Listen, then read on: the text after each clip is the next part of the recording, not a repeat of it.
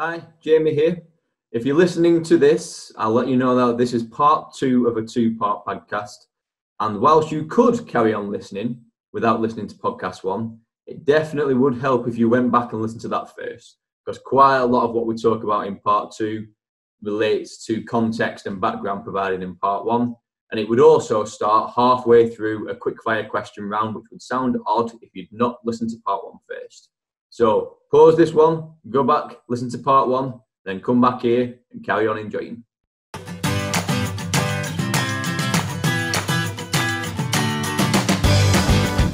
Wayne, how long does it take to get ready in the morning? About 25 seconds. See, I don't think the guys agree with you. No, seriously, shower, brush my teeth, gone. Well, I'm 3 hours of prep with coffee first. So, yeah. Paul, describe yourself in 3 words. Oh, you got the tough ones, didn't you? Yeah. Well, you describe yourself in 1, and the other 2 can give you one each. Right. Organised. Right, Wayne, describe your boss. OCD. Yeah. OCD, okay. No right foot. Can't believe you went there. Everyone describes me as that. Yeah. Paul H, qualifications, experience, or personality? Personality. Yeah, good man. Wayne, if there's a spider in your house, do you kill it or set it free? Oh man, people with different thingy in that. I want to say set it free. I didn't. Well, I move into another room until it's moved out. My response was the same when I got asked that. I said, I do nothing. I stand there paralysed with fear until somebody comes in and saves me. 100%. Yeah, just go in another room. You can have that. and then you're not living in a cupboard and there's a spider in every room in your house. Paul, last one for Paul, and this is another hard one maybe. If you had one superpower, what would it be? Yeah, have a right foot.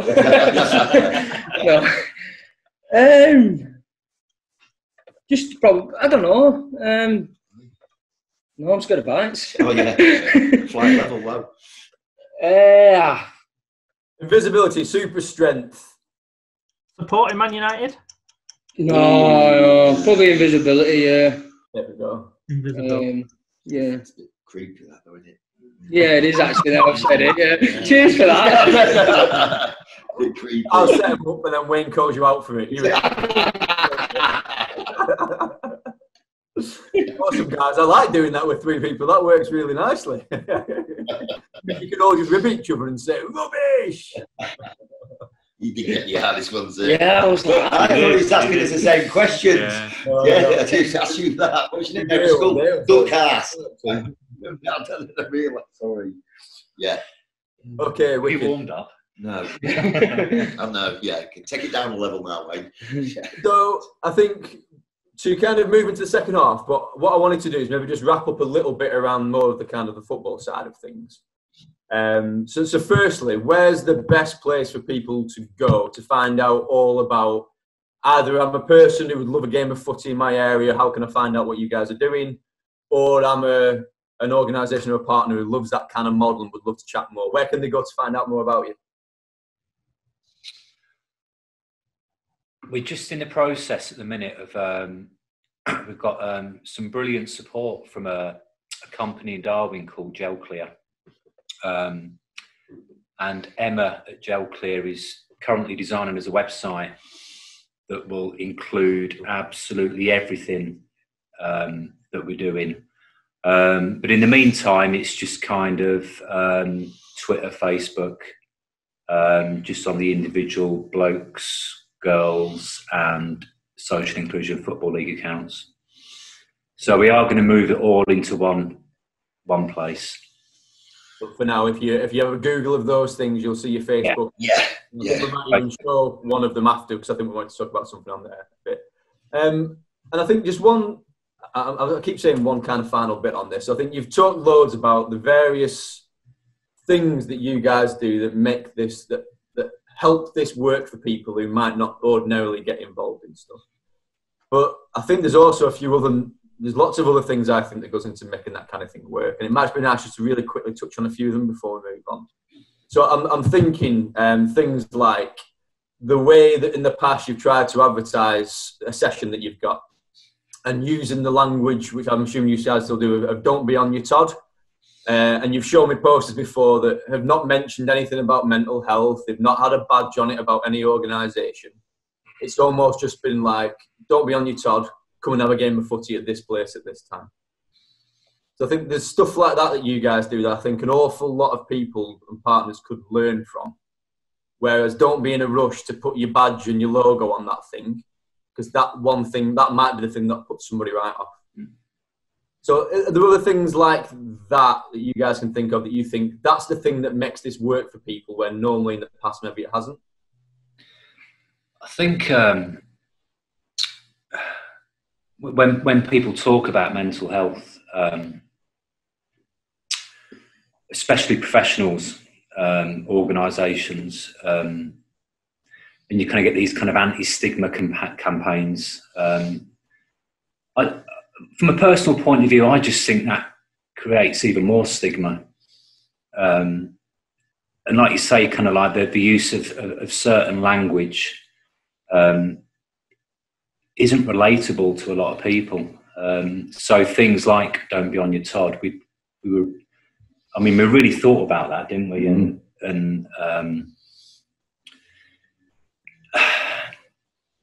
I don't know. I think again, going back to what we were saying earlier,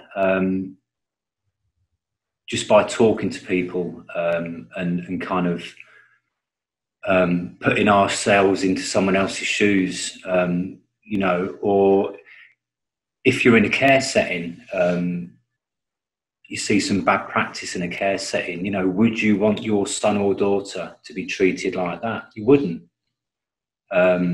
Would you want your son and daughter or mother or father spoken to like that? You wouldn't. So all these things that you constantly need to think about and just kind of give somebody what they want without all the baggage around it and all the kind of connotations around it. And I do feel really strongly about some of the campaigns that I see around mental health. I don't think that helpful on a personal level. I think it just kind of makes things worse a lot of the time. But that is just a personal opinion. It's not anything more than that. But I do think language is really, really important.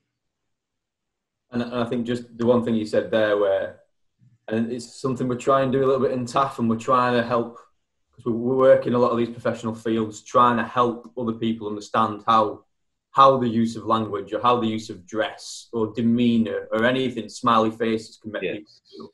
And I think when you said you put a lot of thought into "don't be on your Todd," I think it's that thought that is the difference between some of these things working and not. Because somebody could have just said, "Oh, that was just a throwaway line." That it's like, no, I can imagine you guys sitting there going, "What is the right thing here to try and put them?" Thinking really carefully to make sure there was nothing in there that could be a little bit. You know what I mean? I think it's thought and care into stuff like that that's a massive thing that maybe not professionals don't always think about. Yeah. I just want to say, obviously, you know, we're all individuals and stuff like that. Again, going in that, you know, like you say, in the organisations, sometimes, just adding on to what Paul said, they can create a bubble. So it's right. It's only for people with mental health. That is it. Well, what about them people progressing, coming out, getting support that you both mentioned about educating and stuff like that, or people that don't understand it or don't want to accept it or not face it or admit it. So while all these sessions, because like I say, going to them organisations, going, no, this is it. Not for, well, the sessions are different. So might be, you know, or the leagues are different and stuff like that, whatever level or stuff like that. But I feel, again, going on to what Paul said, these organisations can create that bubble, and in the long run, it's not really helping, because 10, 15 years down the line, then people have not progressed anymore or built up. You know, the only new people are meeting is when God forbid something happens, and then someone else will come and replace them. Do you know what I mean? Because it seems to be the same people moving forward, and don't be on your Todd. And you see it on people's organisations and stuff like that, and everyone's different, but some it is no referral required. Well, do you have to put that on? Do you know what I mean? Do you have to put that no referral required, or do you know what I mean? Them think that it just really grates me, because then people who, if you put mental health there, then people that really do need that are going to go, but what if someone sees me going there? It's all over social media. They'll think I'm mental. Do you know what I mean? So it's having that thought and taking. Maybe they mean mental health, and I've got to be a score 7 out of 10, and I'm only a 6, and maybe I'm not really that. Yeah, I see something years ago at a football tournament, years ago, and he was a good little player, and someone's family member went, "Can they prove he's got mental health? Can they prove he's got?" Yeah, I've got a certificate. Do you know what I mean? And stuff like, and that's going to that perception about someone being good at football. You don't play football like you got mental health. No, because I ain't got broken legs. Do you know what I mean? Do you know, and stuff like that. And that's that perception.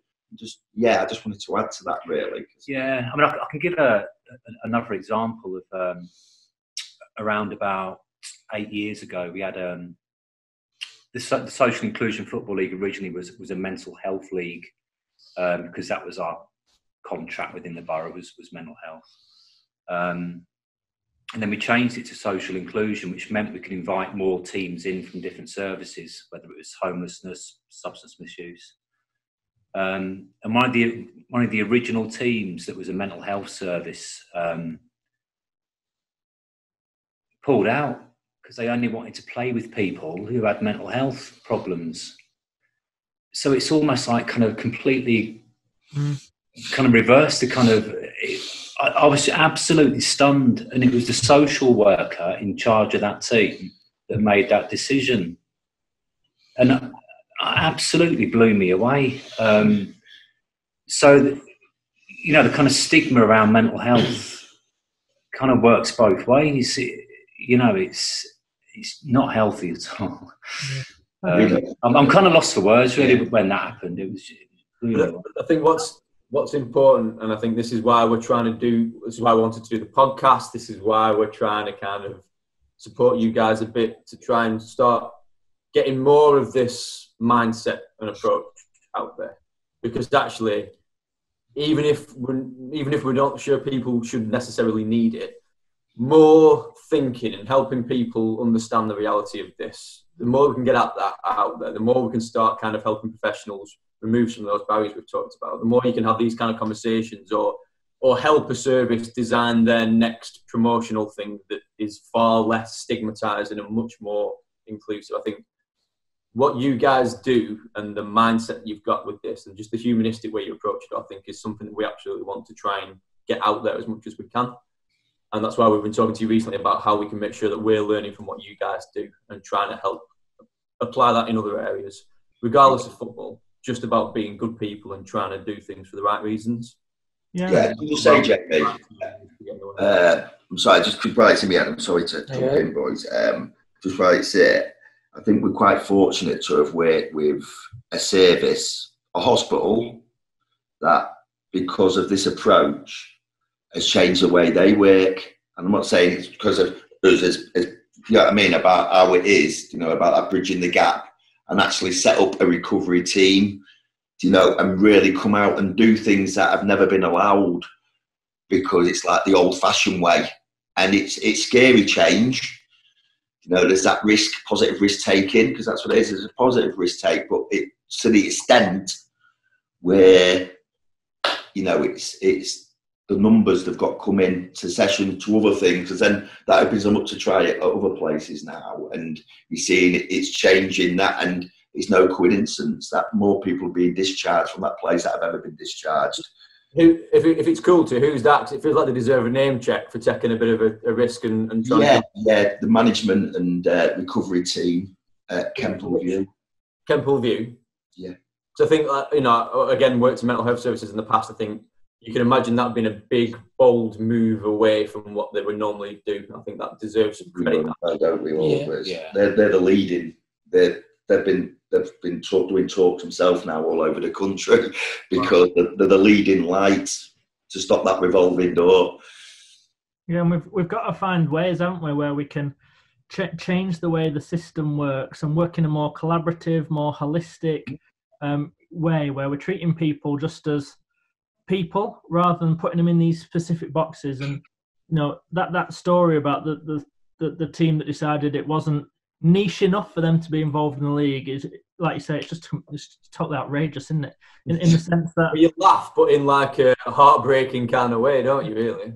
And and something you said earlier, Wayne, which we all know is, you talk about a group of people who might be struggling with mental health challenges. Well, just put the whole human family into that box, because at some point in our lives, who isn't, to greater or lesser degrees, we all face some of those challenging moments.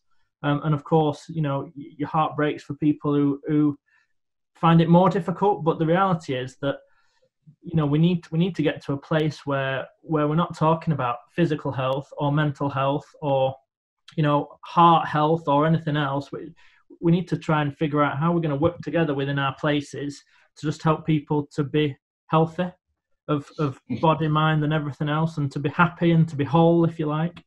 And I think it's really, some of the things you've touched on there are just about the way of, the use of language has really come through really strongly. All these different elements, almost like really good ingredients that someone could take away and think, actually, I need to approach this in a different way. And the stuff you're doing with, was it Kemple View?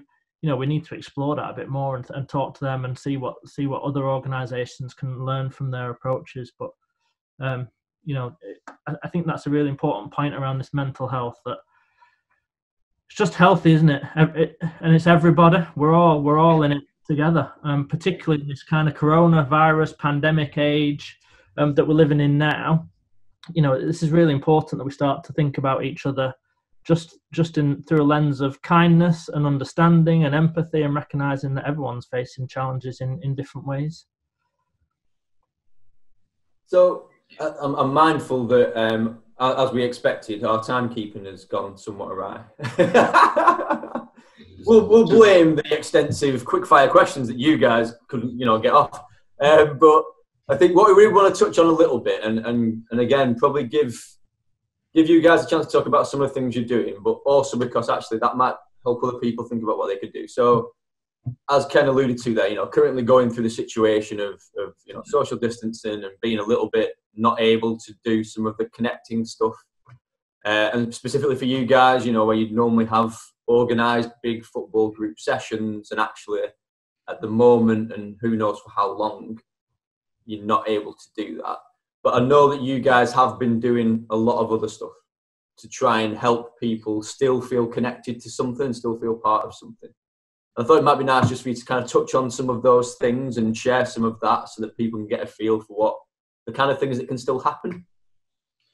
Yeah, the Chorley Community Foundation, the first one, is the Zoom calling. So basically, you don't have to have been a participant. Anyone's welcome. Basically, on a Wednesday night, we do a football quiz, 7 till 8, for blokes. And then we've moved it to a Friday night as well. But it's open to everyone. So we have partners on, women on, teams within the household. And that's more general knowledge. So that's another way. So twice a week, we're doing calls. We're having people that haven't come to sessions before, but are connecting through Zoom, which is good. So they're meeting people. And obviously when the sessions are back up and running, it's obviously a lot easier for when they come to the sessions. And then, we've done a bit with Butler's Arms. We did food parcels and gifts, and we went out and delivered them. And I don't know the organisations that come and help us deliver, but there was a lot of people involved in that. It was really big. It wasn't 5 or 6 food parcels. I think it was over 50 odd, and then so many toy ones for kids.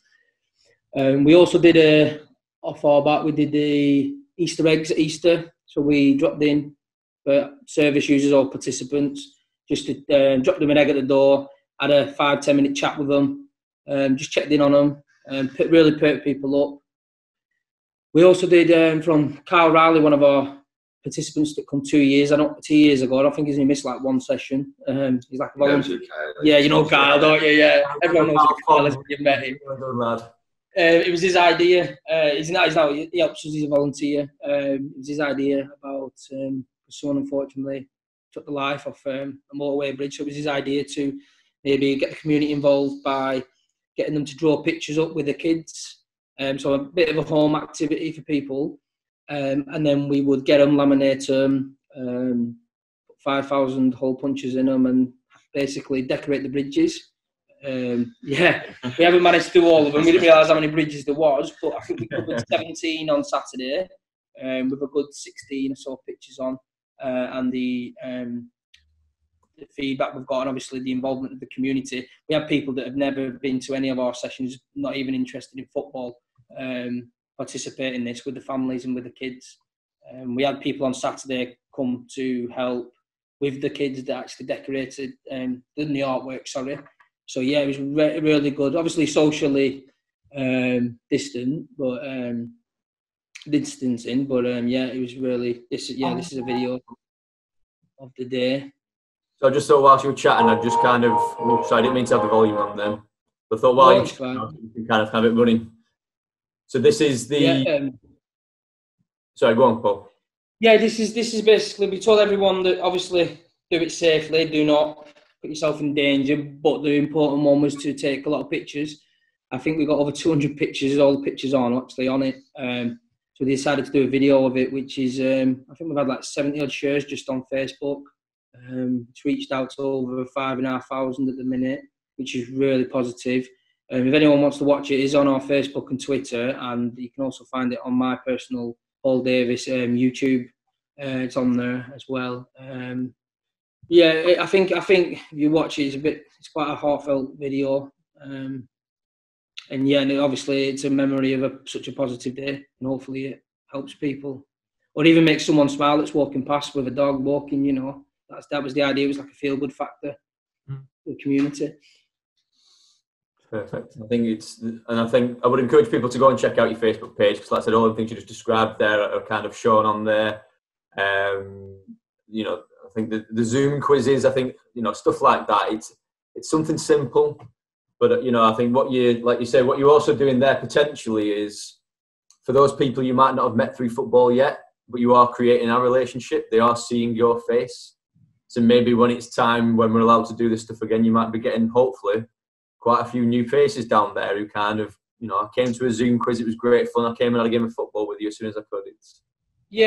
I think it passes time, the Zoom quizzes and stuff, but it's also another way of knowing that, because it is a hard time for everyone. I think all three of us have struggled at some point during this 2-3 months, but I think it's just to show that someone is there for you. They know that they can access our support still, even if that's through phone calls or messaging.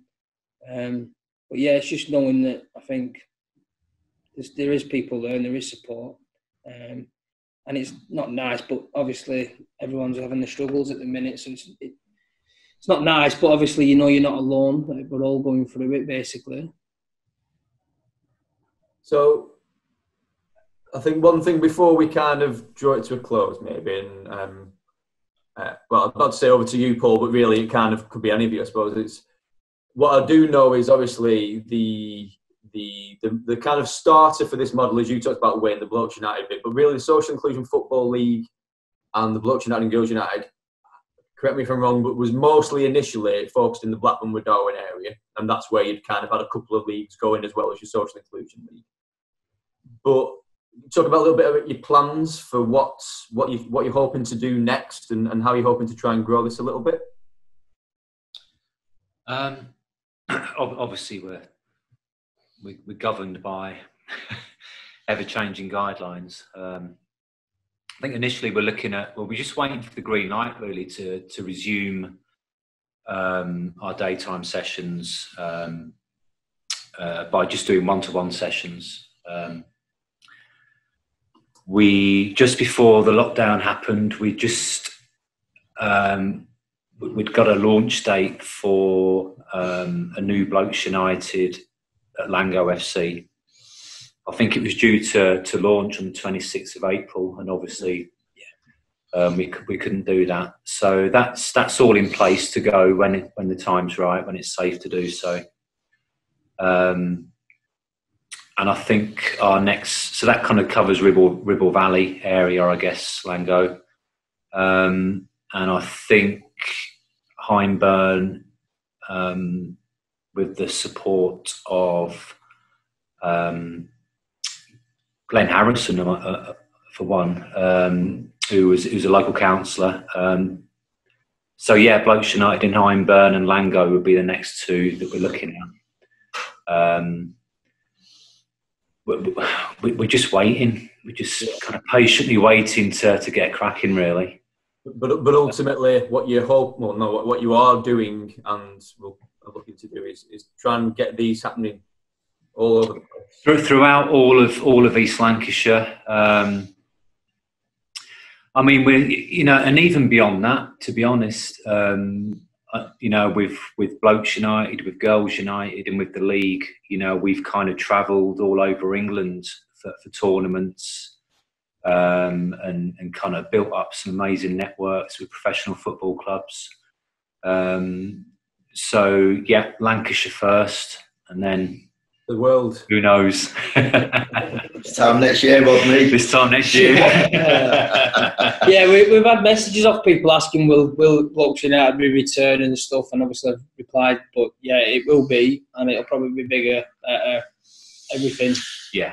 Yeah, it'll just only, hopefully, will only improve, and hopefully it'll thrive. Yeah, that's what these two have said, really, in these times. No matter what you've got, it's quite a level playing field. Whether you're sat in a 4-bedroom, top job, do you know what I mean? All of a sudden being at home around your family, which again, you can look at it in every type of view where you think someone's on their own, they're really struggling more than somebody or something like that. But yeah, there's someone that they're all on top of each other with kids running around who don't understand. No matter how much money you've got, it's difficult for everybody. And saying they're reaching out, we're probably getting more calls and messages now. And again, off friends that have never accessed things, it's normally the phone you up to ask you how you're doing, but it's a two-way thing, isn't it? How are you doing? Do you know what I mean? Not in a Fonzie type way, but do you know what I mean? And that's what he's seeing, and it's showing resilience. And the lads around us were quite fortunate in that thing. We've got lads, because it could be too much. I mean, Paul's here every day of the week. It's pretty difficult because obviously everyone says social distancing and not being able to see the crowd. Paul's doing the bits and bobs, taking people for injections and stuff like that. This is going on, and obviously, you're speaking to people. Sometimes your phone, you've got to think of your own health as well, because it's difficult. You can just have your ear, can't you, and stuff like that. Like Paul said, at times we don't want to turn the light on. If anyone is struggling on e-support, we are operating through our Facebook and Twitter like 9 till 5. We could just message. Obviously, we have the Zooms, which is 7 o'clock at night if people want to access them. But obviously, we have to do it 9 till 5, Monday to Friday. But we can obviously organise, I don't know, a chat if people want to chat over the phone. Yeah. Brilliant. Right. So keep an eye on Facebook. Look out for the next Bloke United coming soon to an area, hopefully near you. And if you need a chat, then get in touch with you guys, because you guys are awesome to chat to. Yeah, that what is it? Socially distancing, but we're not socially distanced. Someone was saying, so we should really yes. Fab. Right. Thank you. There's a few things we haven't touched on today, which we can't just for time and stuff like that. But I think the stuff that you guys do. Which again, there's loads of learning for everybody. So that the way you try to look for local community businesses and things that can support you with regards to little bits of funding, or I know, places like the Butler's Arms, others opening up their venues for you guys to come to. I think that element of your model is amazing because it gives you a real community spirit from that place and makes it feel owned and gives it a chance of lasting, when seed funding might kind of finish and stuff like that. I think there's all manner of stuff in your models that I think is amazing, really, that we've not had a chance to touch on. We've got loads, Jamie, of them little pockets that are helping us at the minute, haven't we? Just a shout out to all of you, thank you. Yeah, and I know on your Facebook page you've got a few kind of showing up on there, so check that out, people. And I think, there's all manner of stuff we could go talk about and how you guys approach things that I think could work for lots of other areas that can take a lot of learning from. And maybe, who knows, we'll do another one of these in the future. But in the meantime, check you guys out. Hopefully your website will come sometime soon, and then you can see all of these things together in one. Yeah. Just quickly, Jamie, we're decorating a shed at one of our supported living projects. So if anyone's got any paint, it'd be brilliant. Okay. they want it painted in rainbow colours. Okay. I think we've got yellow and blue at the minute. Have you got a specified type of paint? Does it need to be an outdoor paint? Is it a gloss or matte? Outdoor paint. Yeah. Outdoor paint. Yeah. Okay, there you go. The extra detail. Okay, you end up with loads of like matte indoor wall, but you can't do anything with this. If any one of the 3 people who listen to this podcast have any paints, then hundreds. Yeah. This is just for us. Too much. Right, wicked. So I'll just wrap up and then we'll hand over to you guys to have the final thought. Is that okay? Ken, is there anything that you want to kind of touch on before I do so, mate? Just wanted to say thank you to the guys. Really loved the kind of genuine, down-to-earth way you've shared some of that story today, and I think that just really sums up the whole project and what it's about. Just normal people looking after each other and trying to support each other. And I think as a world we need to get a bit closer to that and a bit more understanding that we're all kind of in it together. So thanks for being so honest and open today. It's been really brilliant. Thank you. Thank you. Awesome, right. So thank you all our listeners. Thank you as always for listening. If you enjoyed this, check out some other podcasts on YouTube, Spotify, all the other podcast providers, etc. Go on Twitter, on TaAF Talks, have a tweet, let us know your thoughts. But for now, I will hand you over to the collective intellect of Paul H, Wayne, and Paul D to leave you with a final thought. One each. Don't be on your Todd. My final thought in this current situation: please don't compare yourself to anybody else, because I feel that's self-destructive. Someone saying there's someone worse off than you. Your situation is your situation. You don't need any guilt or anything by comparing yourself to anybody else. So your situation is your situation. Don't hold on to that, because I think friends and family sometimes can give us the wrong information. Because if I'm feeling bad and someone goes, "Well, is someone worse off than you?" I think, well, now I feel even worse. So yeah, you're in this current situation. Your situation's yours. Don't compare yourself to anybody else. Yeah, just it's okay not to be okay. Stay positive, keep the faith, and keep on keeping on. Yeah, just keep going. Yeah, and like Wayne said, just don't put yourself down. If you do have a bad day, you know what I mean. Just keep going. Just keep going. Tomorrow's another day. Yeah, little changes.